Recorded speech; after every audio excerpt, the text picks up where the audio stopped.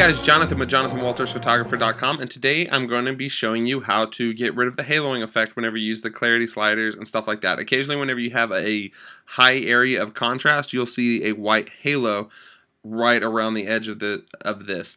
This is not my image. This image is owned by Dwayne Cosma. He's asked me to do this for him, so that's the only reason I'm doing it. I'm not going to be touching up or doing anything else in the image except for showing you how to do that.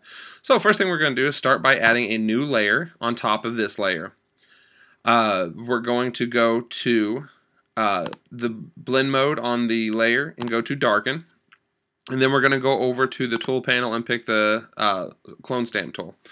What we're going to do here is hit Alt or Option to sample from outside of this area in the blue area.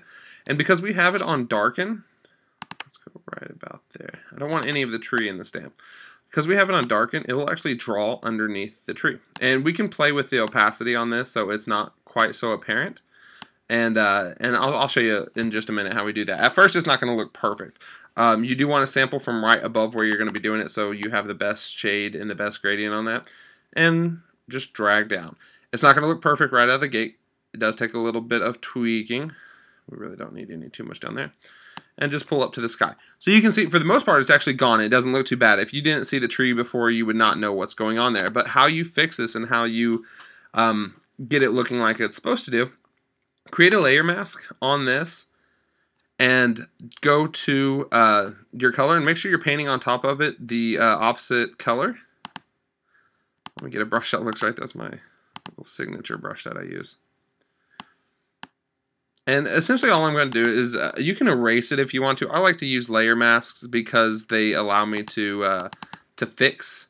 If I erase too much or if I go back and look at it and I realize I missed a spot, it lets me go back and fix that. Oh no, I got the balloon with a little wheel of death.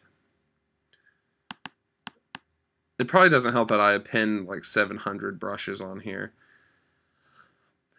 rather than just using new ones, but if it doesn't work with me, I'm just going to go to the erase. Okay, I'm just going to go to the erase method.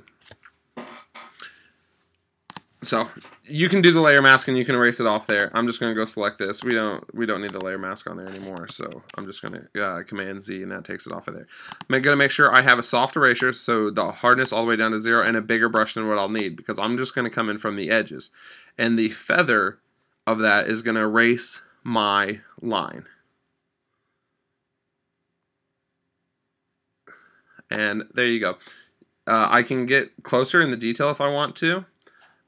This is a beautiful picture. I love the detail in this picture. He did a really great job with this.